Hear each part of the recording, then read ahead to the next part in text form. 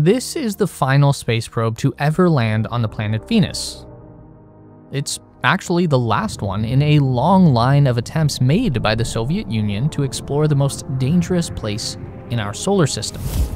This is what the Soviets found when they landed on Venus and why they never went back. The real mystery of Venus is how it can be so fundamentally similar to the Earth and yet so catastrophically different. While Mars tends to get all of the attention right now in the 21st century, back in the early days of the space race, there was actually much more interest in studying Venus. And that's mostly because we can easily observe the surface of Mars through high-powered telescopes on Earth. So we already had a pretty good idea that there wasn't a whole lot going on over there. But Venus, on the other hand, has always managed to hide its secrets. All that we can see from Earth is an impenetrable cover of thick clouds. Those clouds might obstruct our view, but they also tell us something very important. It means that the planet must have a dense atmosphere, much more similar to Earth than Mars. And since Venus is even closer to the sun than Earth, it must be warm down there, which at the time captivated the imagination of those of us on Earth. Our closest relative could be a lush tropical rainforest brimming with alien insects and reptiles. Now, even in 1960, that was still just a theory. More plausible than life on Mars, but still not widely regarded by the scientific community of the day. The famous astronomer Carl Sagan had already popularized the notion that the unbreaking cloud cover of Venus was more likely to be the result of a greenhouse effect that had gone wildly out of control and superheated the planet, meaning that the world below the clouds would be nothing more than a scorched hellscape. But there was only one way to find out. As with all of the early milestones in the space race, the Soviet Union was the first to make an attempt to study Venus up close. The year was 1961, and the Soviets had already taken a dominating lead over the United States by sending the first satellite into orbit with Sputnik. Then they launched the first person into space with Yuri Gagarin. They'd even been the first to send a probe to the moon with Luna 2. And since Venus is the next closest object beyond the moon, sending a probe there as well would have been an obvious next step.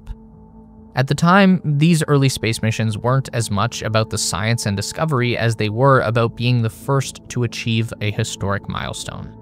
If we learn some interesting stuff about space along the way, that's great, but propaganda and political gains reigned supreme in the Cold War era. With their aim set clearly on adding Venus to a growing list of accomplishments, the Soviets built two probes, Venera 1 and Venera 2. This was a common procedure in the first decades of space exploration to launch missions in pairs because there was still a very high likelihood that one of them was going to fail. You have to appreciate the ambition of these primitive interplanetary flights. With nothing more than a calculator to guide them, the Russian engineers strapped a rocket engine to their probe, loaded it on top of a ballistic missile called the R-7, and set course for Venus. Then they let it rip and hoped for the best. The good news is that both probes were able to fly within 100,000 kilometers of Venus. The bad news is that both probes experienced a full system failure before reaching their destination, and therefore no usable data was returned. While the Soviets went back to the drawing board, NASA pressed on with their own Venus mission. In 1962, the Americans succeeded where the Soviets had failed. NASA's Mariner 2 probe flew within 35,000 kilometers of Venus and completed the first close-up observation of another planet. During a 42-minute scan of Venus, Mariner 2 gathered significant data on the Venetian atmosphere. What they found was troubling. The data confirmed Sagan's theory about the greenhouse effect, with temperatures measured up to 459 degrees Fahrenheit or 237 degrees Celsius, which is double the boiling point of water. And that's just what they could measure from orbit.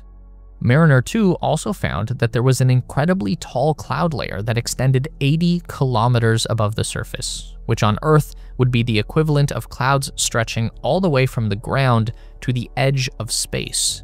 And those clouds were still able to keep the surface of Venus shrouded in mystery, but it was safe to say that there couldn't possibly be anything alive down there. Based on this data, NASA largely decided to pass on further exploration of Venus in the short term, considering it an environment totally inhospitable for either man or machine. They switched focus to the Moon and Mars. The Soviets were less convinced. They felt like they were on the cusp of a monumental discovery, and with the US bowing out, it was theirs for the taking. They refocused their efforts to prepare for the second wave of Venera probes, but they had no idea just how bad things were about to get. Artificial intelligence isn't just changing the way we work, it's changing the way we think. The same kind of revolutionary technology that took us to orbit, mapped the stars, and built rockets that land themselves is now transforming every field on Earth. The question is, are you learning how to use it? That's why I've partnered with Outskill, who are hosting a free 2-day live AI mastermind training this weekend. It's a hands-on experience where you'll learn directly from experts at Microsoft, OpenAI, NVIDIA, and Google, people who've helped build the foundations of the AI era. In just 16 hours, you'll explore over 10 AI tools, learn how to build AI-powered workflows, and even create your own AI agents. Normally, this program costs nearly $400, but right now, Outskill is offering free seats for the first 1,000 people to sign up. And if you attend both days, you'll unlock over $5,000 in exclusive bonuses, from a comprehensive prompt Bible to a roadmap for monetizing AI and your own personalized AI toolkit. If you're fascinated by the technologies shaping our future, this is your chance to not just watch history unfold, but to take part in it. So grab your seat now using the link in the description and step into the next great leap in human innovation, AI. The year is 1966, and we are already looking at an entirely different space race. The Americans have caught up, and landing people on the moon has become the top priority for both nations. But that doesn't mean the Soviets have forgotten about Venus. They've actually spent these 4 years building a bigger and tougher spacecraft for Venera 3 and 4. It's now weighing in at over 900 kilograms, up from about 650 on the previous generation.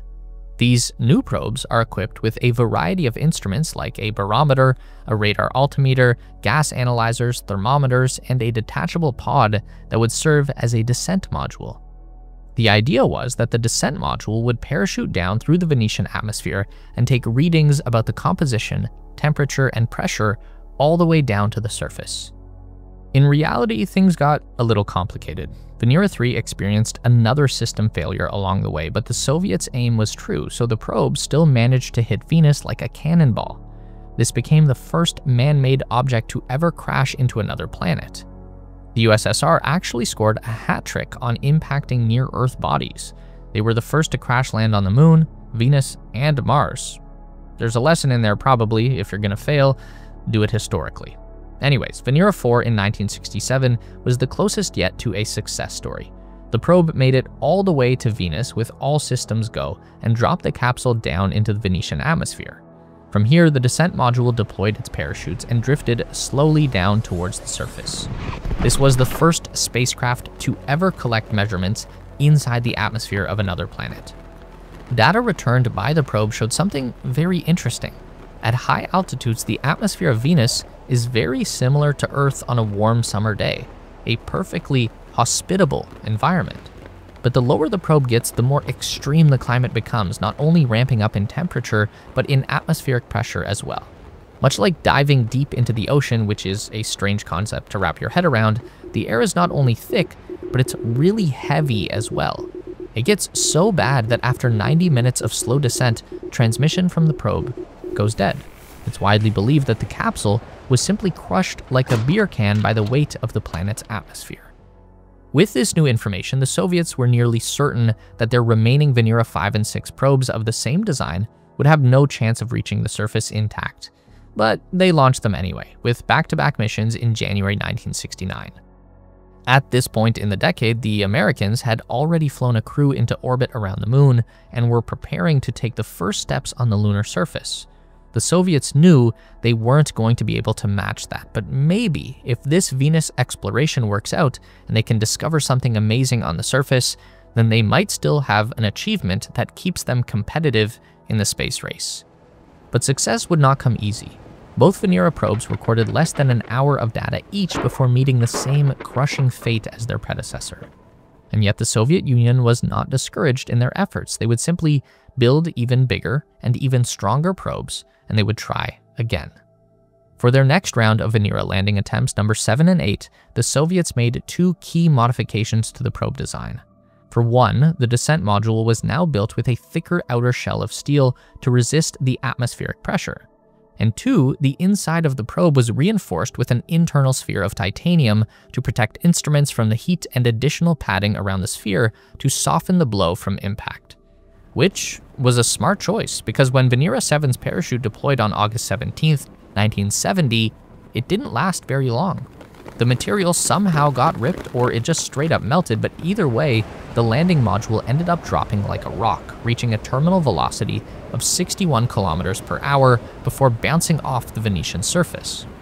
Based on that transmission, the observers back on Earth assumed that they were looking at yet another failure to reach the surface alive, but this was not the case. Even with a busted up antenna, the lander was sending back information, and what Venera 7 found would confirm scientists' worst fears. The temperature recorded at the surface showed 475 degrees Celsius, or roughly 900 degrees Fahrenheit, which is the same as the inside of a wood-fired pizza oven and far too hot for any machine to operate reliably. And yet the Soviets were undeterred. At this point, what did they have to lose? The Americans had already planted their flag on the moon. That race was won. But the Soviets were still left with other opportunities to make their mark on history. They could be the first to make game-changing discoveries on Venus about the origins of life and the universe. They could even be the first to land on Mars. This is the direction the Soviet Union would pivot with their space program in the 1970s: interplanetary exploration. In 1971, they launched a probe that would achieve the first ever soft touchdown on the surface of Mars. The lander only operated for about 20 seconds before going completely dead, but it was still a major accomplishment. Then, in 1972, they would return to Venus yet again with Venera 8. Miraculously, this probe would not face any technical difficulties along the way. The descent module parachuted down softly onto the planet's surface with all of its instruments intact and recorded data for nearly 1 hour. So by now we know that in addition to the extreme temperature, the air pressure on the surface of Venus is the equivalent of 92 times the atmosphere on Earth, which is the same as being 1 kilometer underwater. And if that wasn't enough, the lower atmosphere is filled with sulfuric acid. That's the stuff inside a car battery. Now, you would think all of this confirmed knowledge would finally deter even the most die-hard engineers, but the Soviet Union just didn't believe in quitting, not when they were this close to cementing their legacy as the first interplanetary explorers. So they aimed their sights right back at Venus, because Venera 8 revealed one last fact that was just too good to pass up. Even with the dense cloud cover, there was still enough sunlight reaching the surface of Venus to take a photograph. And if successful, that could be the first ever picture taken on another planet. For Venera 9, the Soviets made a fundamental change to the probe's design, and you can tell there's something different just by looking at it. The descent capsule itself has of course been beefed up yet again. We are now tipping the scales at nearly 5 metric tons, or around the weight of a fully grown African elephant. But the standout features have to do with a new landing procedure. Given everything that they now know about Venus, the Soviets want to keep their probe's exposure to the environment as minimal as possible, and they also learned that even after being dropped accidentally and plummeting hundreds of meters, Venera 7 still managed to function. So what happens if we just drop the probe intentionally? And this is what's going on with those 2 rings. At the bottom is actually the landing gear or impact ring, just a flat metal circle connected to the main body by a series of shock absorber legs. And at the top is the new aero brake. It's how they land on Venus with no parachute required.